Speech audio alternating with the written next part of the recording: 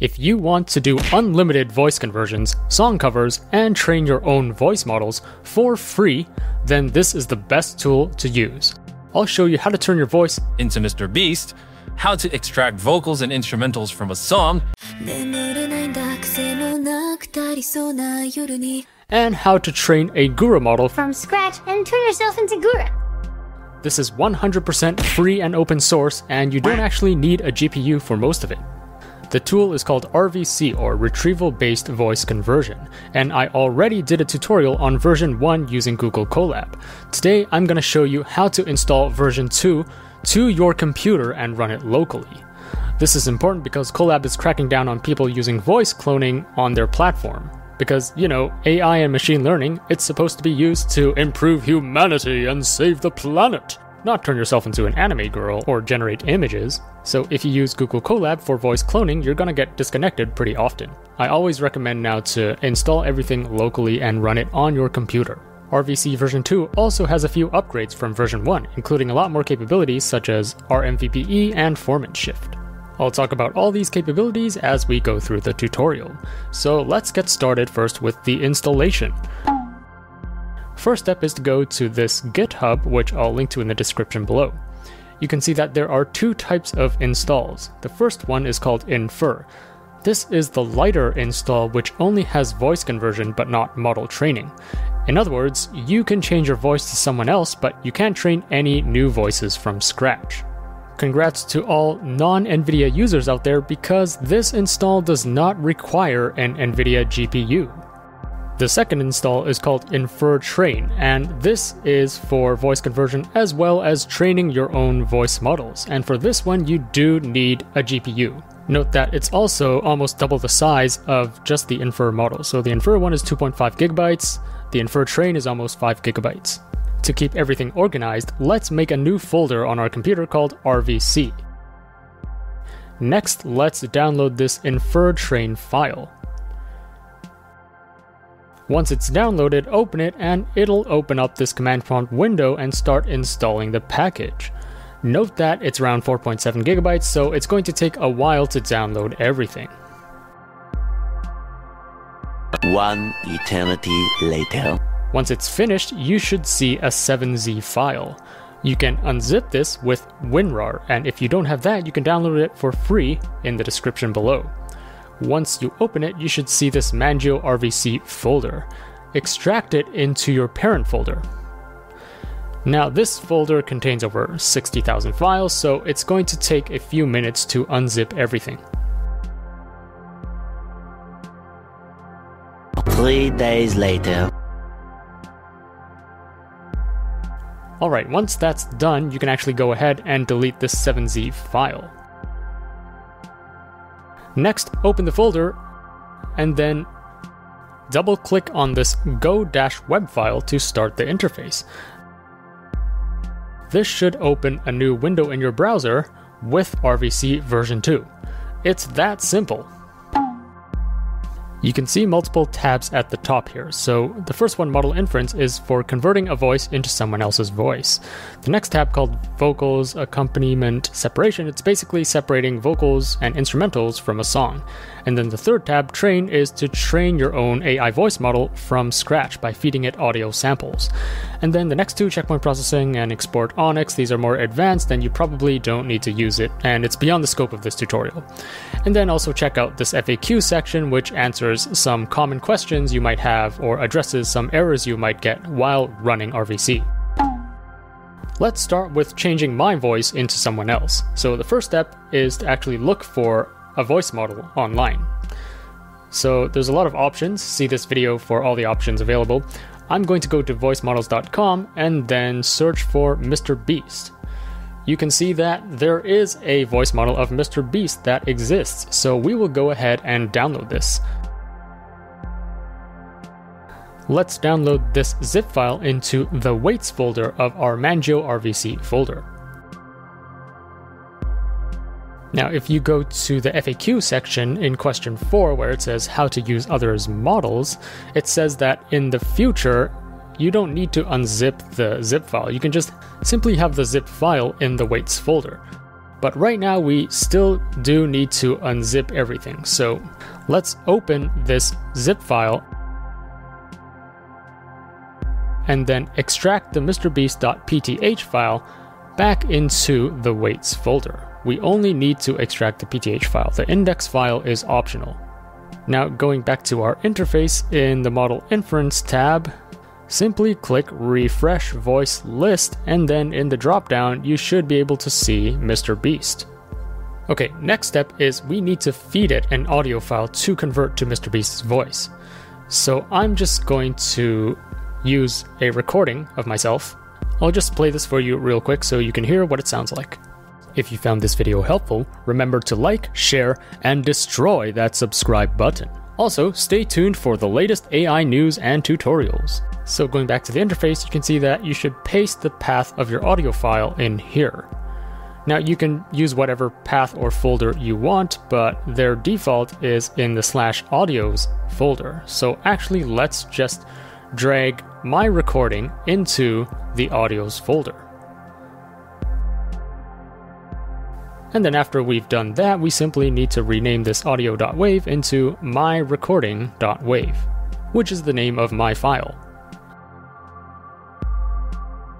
Next up, we have the transpose window. This is basically how much you want to change the pitch of your output. So generally, male to male or female to female, you can leave it as 0, but male to female, you should increase the pitch to like +8 to +12 or beyond.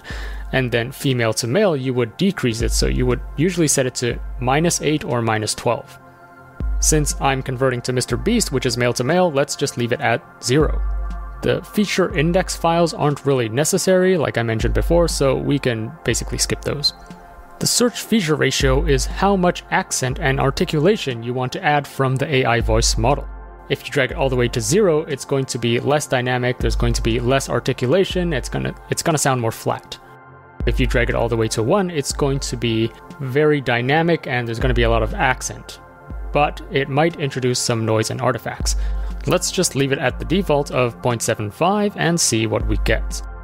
The next window at the bottom here is the pitch extraction algorithm. There's a few algorithms you can choose from, and there's a few additions that aren't present in version 1, such as RMVPE.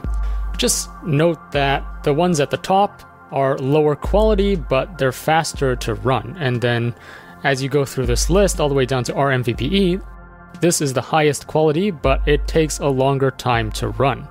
For us, let's go with RMVPE since it's the best quality. Alright, let's click Convert. And you can see that it's processing down here.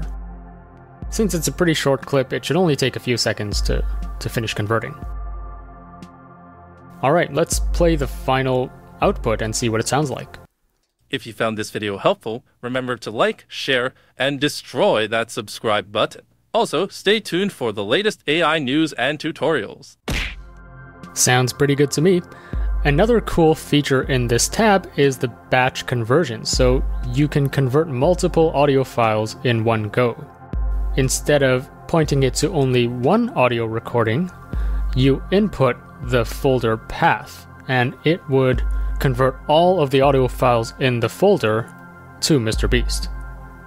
So that's it. This is how you convert any audio into someone else's voice. Alright, moving on to the next tab. This tab is for separating vocals and instrumentals from a song and also removing reverb or echo from vocals. You can see in the description that the algorithm is actually based off of the UVR5 model, which I've done a tutorial on before.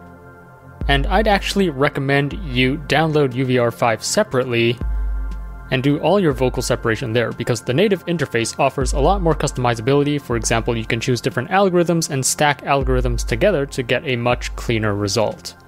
Again, check out my tutorial here on how this works. That being said, the vocal separation here is also pretty good, so that's what I'm going to demonstrate right now. So first of all, let's choose a song to separate the vocals from the instrumentals. I'm going to use this song by Akuya. Let me just play this for you real quick so you hear what it sounds like.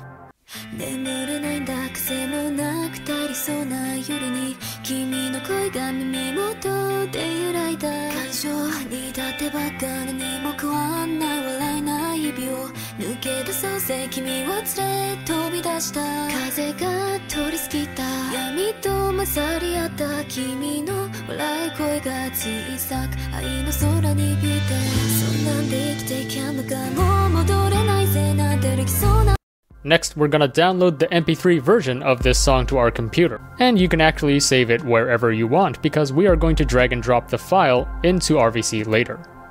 Alright, so back in RVC, you can see you're given two options to input the file. The first option is to just type in the folder path, and then it's going to find all the files in that folder.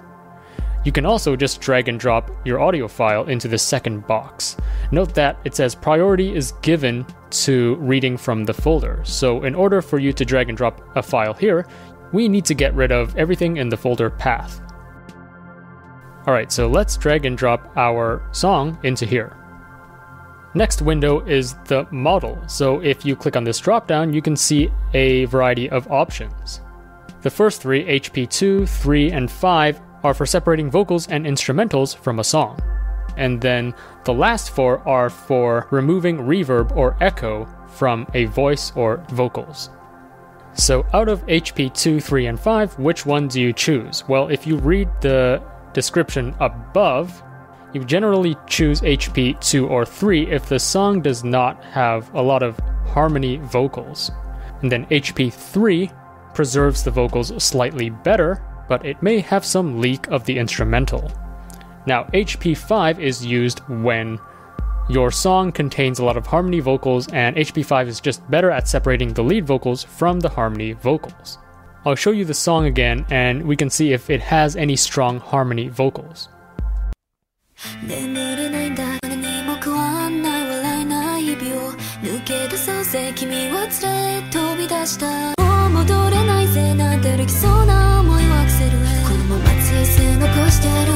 You can see that the lead vocals are pretty clean, there's not a lot of harmony vocals, so in that case we can choose HP 3. Alright, the last step is to specify the folder for the extracted vocals and the extracted instrumentals.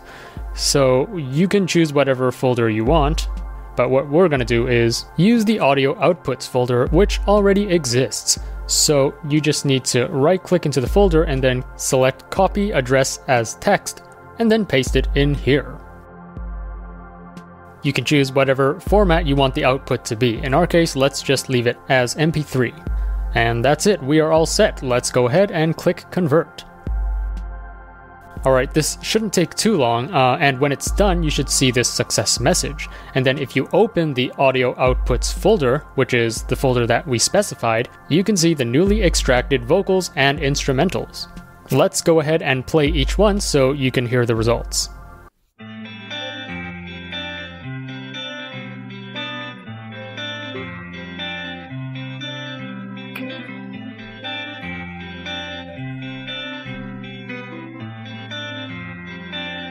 And then here we have the vocals. You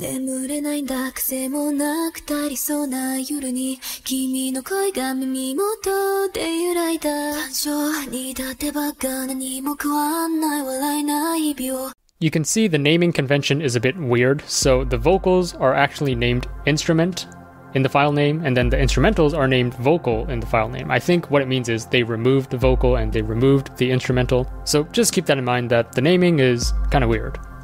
Alright, well that covers this tab, which is separating vocals from instrumentals. We can move on to the final tab and the most exciting one, which is training your own voice model from scratch.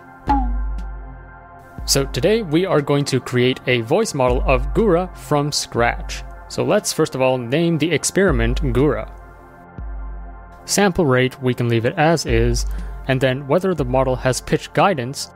This is mandatory if your input is singing vocals, and optional if your input is just speech. So it's always recommended just to leave this on, which is the default.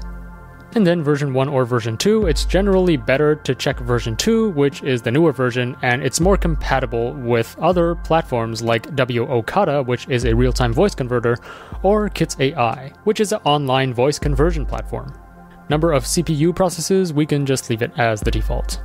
The higher the number, the faster this runs, but it also takes away bandwidth, so it's harder or slower to multitask on other things if you increase the number of processes here. Next step is we need to feed it data. We need to feed it audio samples of her talking or singing. So let's go on YouTube and just search Gura talking, and then we can choose this one and see what it sounds like.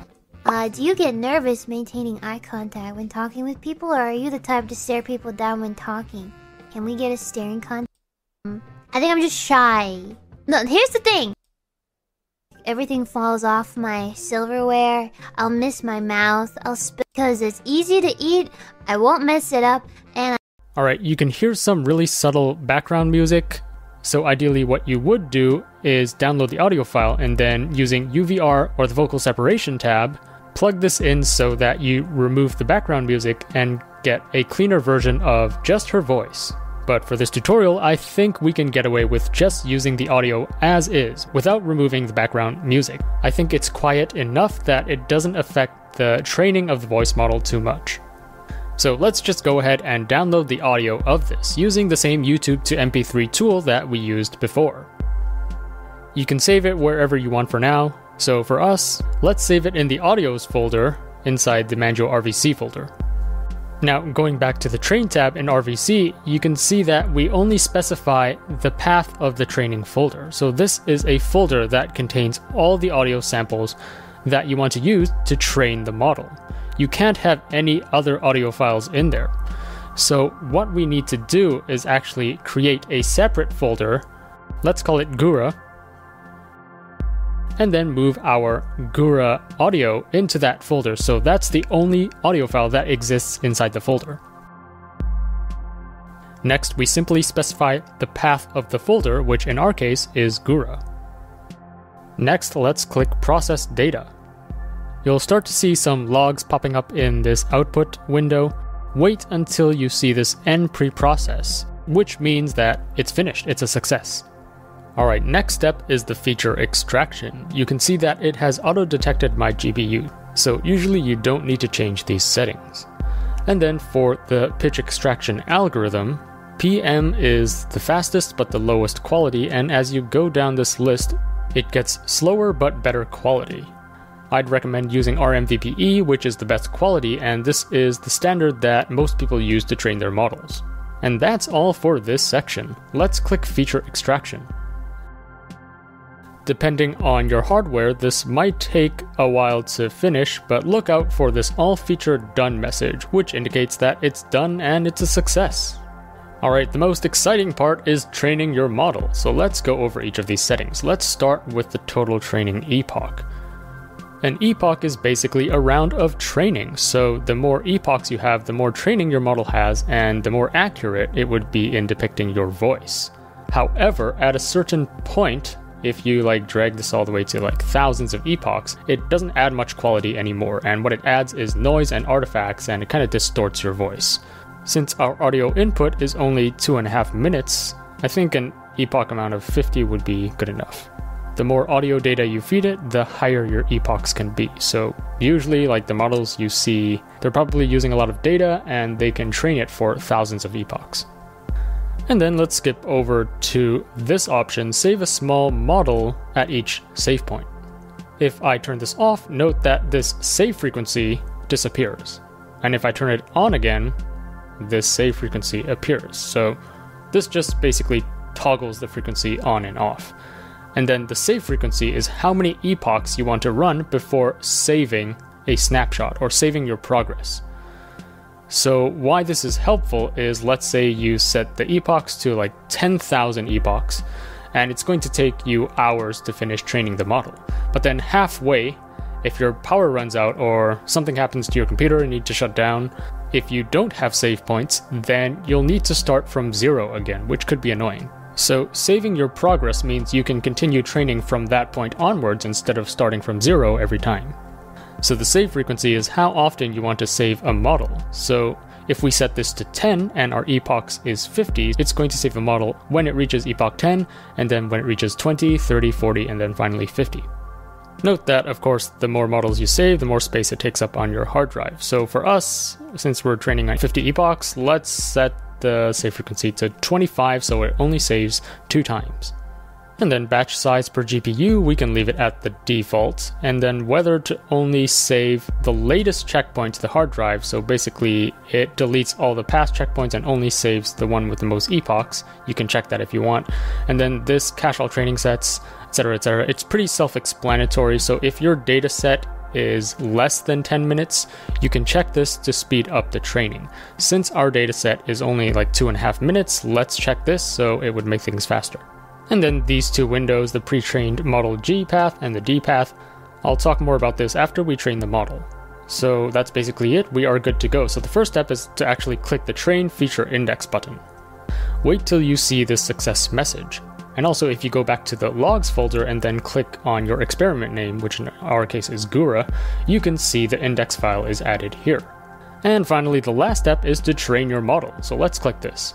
Depending on how much data you have and how many epochs you set, this could take a while. So actually, if you open your command prompt window, you can see the number of epochs training. So right now, you can see that we are at epoch 4, epoch 5, 6, etc. So this is going to keep training until we get to epoch 50. 1 eternity later. Alright, if all is good in your CMD window, you should see final checkpoint success. You should also see this message in the output information window, which indicates that it's a success and it has finished. Now if you go to the weights folder, you can also see that our Gura model is now in here. So the Gura.pth file, this is the final voice model.